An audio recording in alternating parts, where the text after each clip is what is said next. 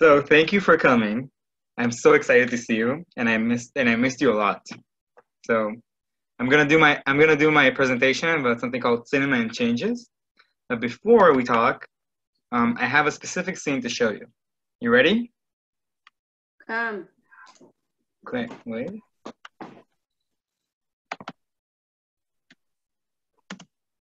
Okay, here it is. ואני אתאבד. רק ככה ישימו לב אליי פה.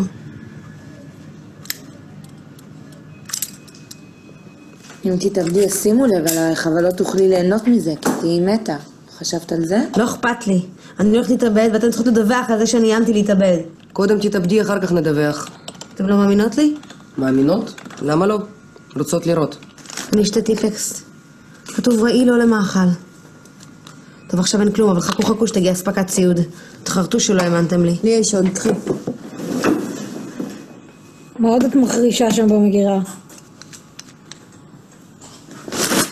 כל זה חיכה לך במשרד רישום, מש"קית דואר. תודה. Okay. This is from a movie called Zero Motivation. It's a 2014 drama comedy film by Talia Levi. And Duffy in the scene you see is very sad. So I have a specific survey for you. So why do you think she's sad? Wait, I'm gonna put it on. Do you see the survey, everyone? Do like this with your hand if yes. Yeah? Okay.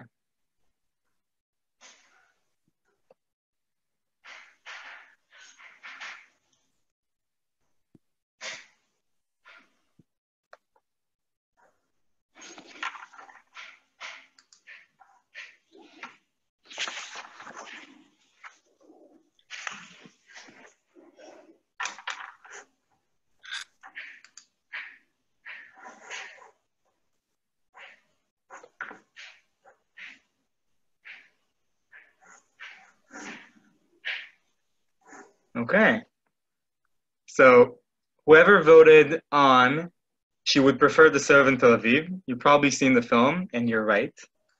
Daphne in this film is obsessed with serving her military service in Tel Aviv, and I thought it's a pretty funny scene that really represents Israeli dark humor.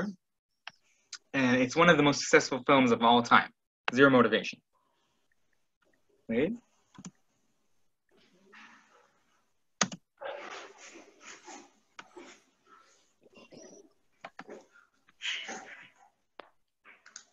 Yeah, slight technical issue. Okay. So a brief about what Israeli films nowadays are usually about. So you can see 4 themes that represent specific conflicts that Israeli movies in the last 30 years or so are focusing on. So it's Jews and Arabs, Mizrahim, Sephardic Jews, and Ashkenazi Jews, war and peace, and gender, men and women. Basically, Israeli cinema nowadays and also from earlier films love to focus about the other, not usually the mainstream Jewish person, but the not mainstream Jewish person or the Arab person or the ultra Orthodox and the conflicts between them. But it didn't start that way. The first movie that we can actually see it about that specific those specific subjects is a movie called Salach Shabbat. Now I want to show you a specific scene from it. It's a 1964 film, so it's very old, but it's very short. Okay. 4, Wait. 4, 5, 6, 7, 8, 9, 10. אני לא נותן, מה? Excuse me. תנהל אבוק. Oh, thank you.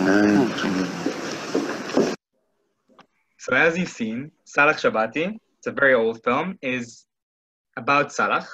Salach is Jewish Moroccan from like a lot of immigrants from North Africa and the Middle East. And it's also a pun. Salach Shabbati is his name, but it's also a pun about sorry that I came, Slicha Shabbati, and its use of words. And this movie is very special because before that film, there weren't a lot of Israeli big films. There was something called agency films. By the way, the Jewish agency, the same one that sent me, used to produce films, very short ones, that their whole purpose is to make people do aliyah. Basically, they would show the views of Israel or the workforce and everything they can do to make more people of Europe and the US do aliyah to Israel. And really, Salach Shabati is the first big Israeli that has a storyline film. And it's also our first Oscars nominee. So back then, you see, movies were a little bit different. They had like 4 themes: immigrant stories, love, youth films, and Jewish and Zionistic heroism, which means there were a lot of war films, but not the kind you know. It's very Hollywoodic and kind of movies that would show very heroic scenes of soldiers from past Israel wars. I want to show you a different types of film, though. This one is called a Burekas film, and it's slightly different, but it's from an era during the 60s and until the 80s. This one specifically is from 1971, I think, and it's called Chagiga Basnooker, Party in the Pool Table. Oh, by the way, there's no subtitles, but you'll see what they're talking is very unimportant. Okay. Wait. בתיאבון.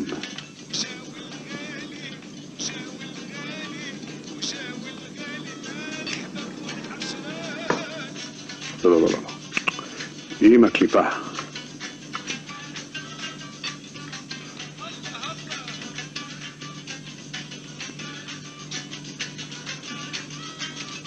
אני חושב שעוד מעט גדלי יבוא. בתיאבון.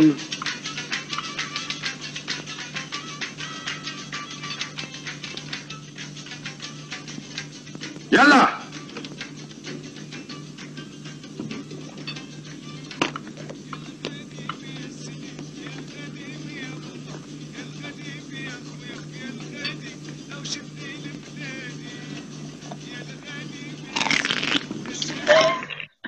Okay, I won't show you more, but that's the scene. You'll see it's a very specific type of Israeli humor, and this thing is called Borekas film. Have you ever eaten Borekas before? Mm-hmm. Raise your hand if you did. You like it? Yes. So if you didn't know, Borekas is a food. It's a Sephardic type of food, but it's also a film genre. It used to be from the 60s to the mid 80s, and it has some of the most famous and most successful Israeli films of all time. What's special in it is usually they tell a Sephardic Jewish person story as the hero. He or she deals with an Ashkenazi person, a European Jew, and it's love stories. It's usually comedy, and these films are known to be very, very unliked by critics. They were killed by critics, but they were very successful for the people. The name Borekas used to be an insulting nickname. Borekas is a Sephardic Jewish dish, and usually because these movies present Sephardic people as their heroes, the critics used to call them Borekas films as an insult, basically, to low quality films. And although they weren't critically loved, they were massively popular, and that's what makes them part of Israeli folklore. So I have a small question for you, if you can answer it. Is how do you think he did it in the scene? How do you think he ate the egg? Okay, wait. Polling 2. Let's see who gets it.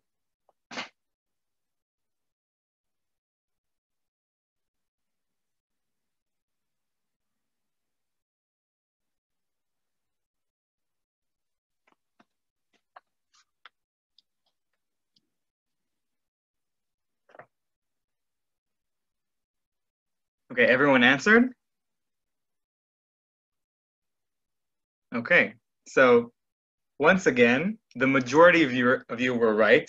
It's a real egg. Like there's no, it's nothing really special in it. It's just an egg, and that's how it was done these days. But good job. Wait, but Yuval, wasn't it a hard-boiled egg? Yes. Yeah, Wait, so that's not a raw egg. Right. Okay. It's so still you not a tricked fig. us. Because we didn't say that because it wasn't raw. Okay. Oh, that's It's stuck. It's just trying to make sure we're all paying attention. Right. So my next question, and this one's the main theme of this presentation, is I want to show you examples of how I think Israeli cinema moments that changed something in the society. And it's a question because I'm asking you if you think Israeli cinema changed something in the society, or did it only portray changes? And I want to show you a few examples of it. So the first example is from a scene from a movie called Casablanca. Now this movie is from 1973, but it's not a Borekas film. This one's actually a musical. Okay? רבותיי, אנחנו צריכים להחליט מה אנחנו עושים.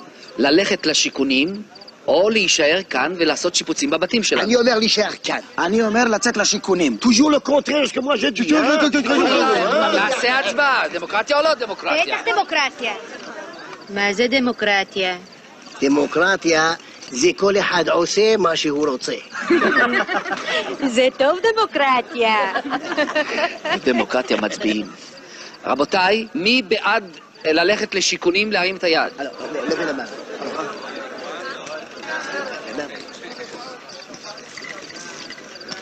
48 בעד. 48 avec moi. עכשיו, מי בעד להישאר כאן ולעשות שיפוצים, להרים את היד?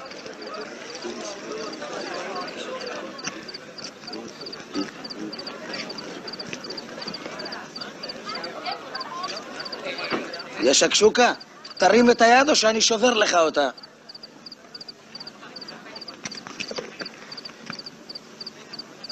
בעד. 48 avec moi. 48 בעד שיכונים, 48 בעד שיפוצים. מה אנחנו עושים עכשיו? זה דמוקרטיה. הדמוקרטיה זה שוויון בין עני לבעל, אבל צריך עוד לברר מדוע יש שווים יותר. דמוקרטיה. אם יש לך תלונה קשה, אל תגלה זאת לאישה. אל תערער את זה החוק באופן דמוקרטי. שתוק.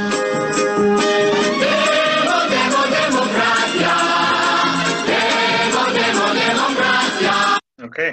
Did you like this song? It's like an old flash mob. Yeah. Very funny. There was an English translation of this show, and I did it when I was at camp when I was 14 years old. Oh, I heard about it. Right? It's like the whole thing in English, right? Ken. Nice. So the movie you've just seen is called Casablanca, and it tells the story also of Kaza, a Jewish Moroccan immigrant that falls in love with Rachel, a Polish Jewish person, a Polish Jewish girl. Her parents really oppose it, and it's the story of how he deals with everyone in the neighborhood, and it's a really big satire about the government, about the establishment, and everything that it represents. Now, what's special about this one is it came out in 1973, which is 4 years before something very big happened in Israel. It's called Mahapach, meaning in English, the shift. And in the Mahapach, in the shift, in 1977, what happened is the Likud party, headed by Begin, was first elected. And the Likud party, that a lot of Jewish immigrants from the Middle East voted for, was elected for the first time for the government in the history of Israel. It never happened before. And this film from 1973 was happening only 4 years before something that big happened to the immigrants, which is why I think it's very special in that kind. I want to show you another example of a film that I think changed something. This one is called Before, and it came out in 2006. It's much more recent, and I want to show you a specific scene from it. אירז, לא פה. הלכת לאיבוד? לאן הגעתי? רחוק. הכי רחוק. לפה מגיעים רק בטעות. מה איתכם? הגעתם לפה בטעות או שרציתם? אני רציתי להגיע לפה. זאת הטעות. הבנת? דבר לכם. מעניין פה? מה אתם עושים כל היום? שומרים על ההר. שלא יברח.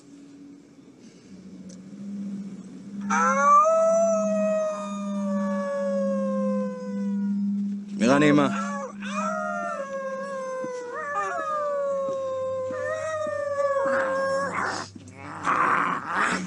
You can open your mics. Anyone seen this movie before? Yeah? Oh, Alon saw it. I see. No. No. And anyone want to say how he feels about this scene? Or how they feel about this scene? So basically, this is a movie from 2006, like I said, and it happens it's produced 6 years after something called Operation Nimrod. Operation Nimrod is the operation that brings back soldiers from Lebanon, and after the Lebanon War. And this film is super special, even though it's recent.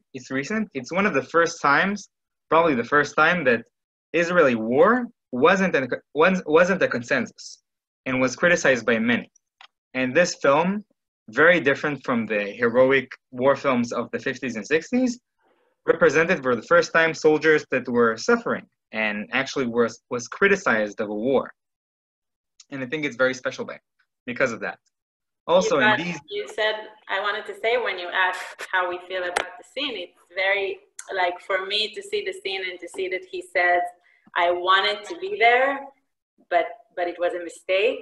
I did a mistake by wanting to be there. It's a very tough sentence to say. It's like I had a dream of doing something meaningful in the army, and now my dream is sort of, I understand that it's not what I thought it would be, and it's a really tough thing to see and to think. This movie, 2006, it came out exactly after the Second Lebanon War. It was very, very famous. A lot of Israeli teens saw it. The actors that we see are superstars in Israel, and it's a complicated message, especially to people who are going to go to the army. So it's very interesting. Thank you. It pinches your heart. So the last scene, it's not really a scene, it's more of a trailer. This one is the last movie I'm going to show you from this series. This one and it's also the most recent one. It's called Get, The Trial of Vivian Amsalem, and we're going to watch a trailer of it.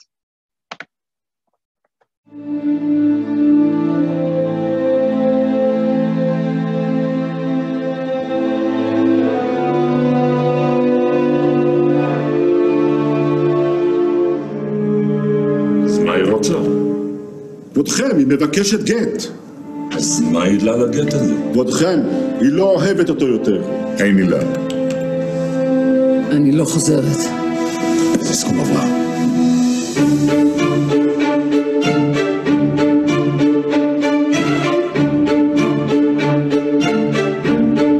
יודע אתה שאין ביכולתנו לכפות דבר על הבעל בשלב זה. בית דין בעולם שיכול לחייב אישה זו לחיות עם גבר זה.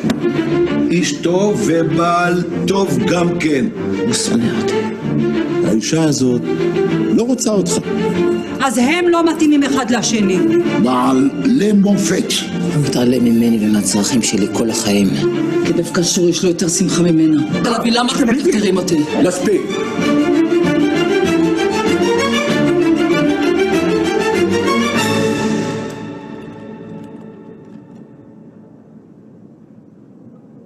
האם דעתך נחה עליך אם תיתן לאישה זו גט?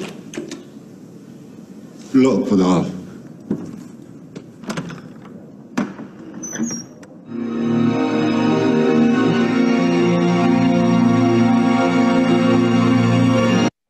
Nice. I feel like trailers these days show like the whole movie. I don't even need to watch the movie. I already saw it now.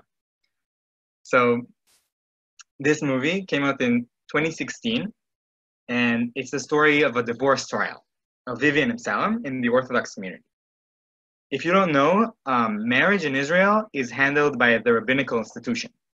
Only they can decide who can get divorced, who can get married, and you can do it only through them. And this specific movie criticized a lot of how it's done by showing the story of Vivian Absalom and her divorce. Wait, anyone say something? Okay. So basically, for the last 2 or 3 years, the story of state and church in Israel and the separation of the rabbinical institution is one of the hottest political debates of our time. It's a slogan, it's an election slogan by many parties, and it's talked by many. But this film came out 4 years ago, and it may have did something before to do this kind of big discussion. And I think it's very interesting by that. Moving on. So I want to add one more thing. I think also the fact that it shows the way of life or a perspective of the ultra-Orthodox population. I'm sure you all heard about The Unorthodox, which is a very popular show on Netflix right now. It makes people want to see it because it's a population that we are as Israelis are so distant from and we know nothing about. So it shows their way of life, and sometimes, you know, unfortunately, even create more gaps. It's sort of difficult for us to connect or to identify with a lot of the things that we see in those movies. Thank you. So this was my last example, and I wanted to ask you, it's better if it's an Israeli film, but you can write your favorite film of them all using, go up to more, and you can use annotate. Okay, if you see the icon of annotate, it's like a pencil, and then you can choose to do text, for example. Then I write,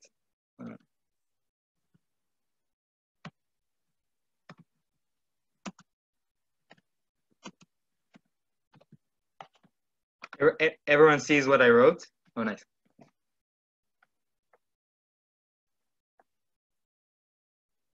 Oh, Titanic, man.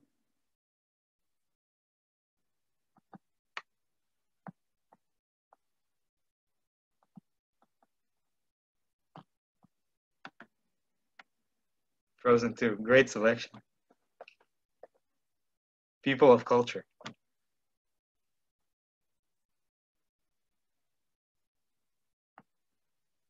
I know who wrote this one, The Princess Bride. Sonia and Lori, I'm looking at you. And Rick and Micah.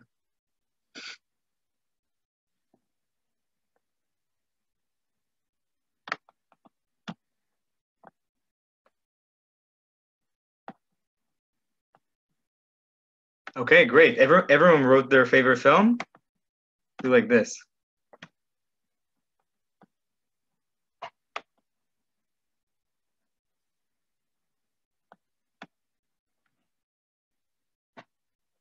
Back to the Future. Oh. I like your films. You have a great selection.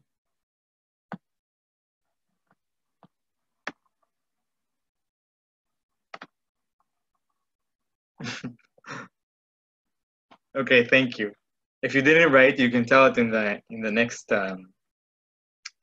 next frames.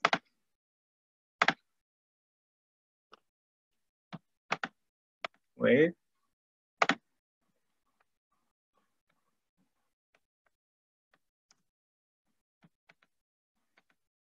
Okay.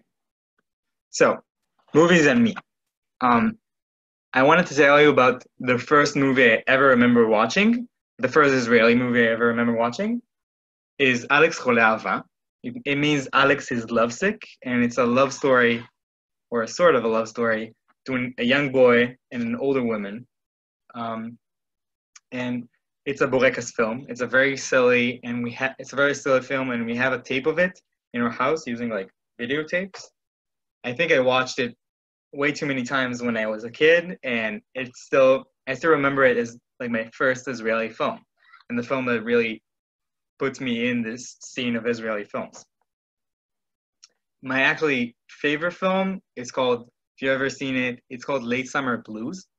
or Blues LaChofesh HaGadol in Hebrew. If you didn't see it, you have to see it because it's amazing. And it tells a story about a group of teens after high school before their army service, and their love stories, how they feel about it, and it's done beautifully. And that's why I like it so much. I also went to a few film festivals in Israel, but after that, I wanted to tell you that I really enjoyed doing this, and I want to summarize this. So, lesikum, during times of change in the Israeli history and society, movies were totally there to portray it. They didn't just stand aside. And movies may have changed the perception of many groups and ethnic groups, Orthodox people, Sephardic people, by the Israelis in the Israeli society through cinema. But last thing, Israeliness, according to films, is something very diverse. There's no one kind of Israeli, not any, but basically films portray all the kinds of Israeliness there is. And I really enjoy doing this. So if you have any more questions, you can open your mic and ask a question.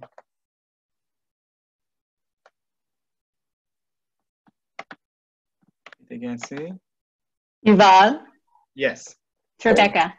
So as far as, we've been watching a lot of kind of series TV that is either originated from Israeli TV or is in Hebrew, like Fauda and Shtisel. Do you have any that are favorites of yours that are not on like Netflix or something that's an Israeli series that you think is particularly good? Totally. I have two specific ones that I really like. I didn't find them on streaming services, but I can look on them on Israeli TV and see where they exist. One is called HaChayot HaMutzlachot Sheli. It's a comic drama. It's called My Successful Sisters. Yeah. And it's beautifully made, really. Mm-hmm. And the second one is really award-winning. It's called Al HaSpectrum, On the Spectrum. It tells the story of autistic people in Israeli society, and it's also really beautifully done. You should really watch it. Great. Thank you. Yuval? Yes. It's Lori. So you may have said this before, but I was also making my lunch, so slicha. But did you explain how did you get such a love of Israeli film? I mean, you probably shared with us a little bit, but maybe say more about how you got so into this from an analysis perspective. And you bring your sort of smarts to these different topics, but this is something that's a passion for you. How did that get started? Oh, thank you. I think that I really loved films from early on, and specifically American films, but also my brothers presented me to French cinema and all sorts of cinema. I learned how to do photography when I was 9th grade, and through this course, they talked a lot about how to interpret films in all sorts of ways.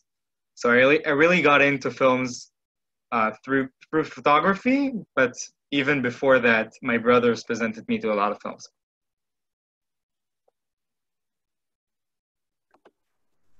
What's your favorite American film? It's a movie from Wes Anderson as a director. It's called Moonrise Kingdom, and I have a poster of it. Wait. I have a mess in my room, but I'm going to show it well. Okay, you see? Yeah, it's a great movie. So Wes Anderson is my favorite American director. I think this movie is amazing. Great. Did you see Jojo Rabbit? I did. It was incredible. Yes.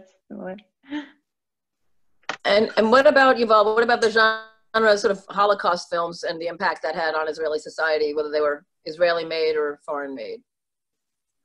I think there's a specific film that I have in mind that tells something in that kind of story. It's called Walking on Water. Have you ever heard about it? Not that one. So it's basically a Mossad agent. It's a drama film, but a Mossad agent is sent to kill a Nazi person, but he has to meet with his grandson, and there's kind of a love story between the Mossad agent and the grandson of the grandpa. And through their love story, you can really see like the different types of perspectives going through Israelis and the Holocaust and Nazis. Mm. And I think you should really watch it if you're interested in that kind of viewpoint. But yeah. So what's the name again? Walking on Water. I think what's also interesting about Holocaust movies is that even with Israeli movies, even if it's not specifically movies about the Holocaust, so many Israeli movies that were made along the years show the perspective of the second generation. So even if they don't discuss the Holocaust, they show the son and daughters of the survivors, and they go deep into their homes and what kind of things are happening in a home of people who experienced the Holocaust. And how their personality changes, and it's just there in the background, even if it's not necessarily the theme of the movie, but it has an essential part, definitely.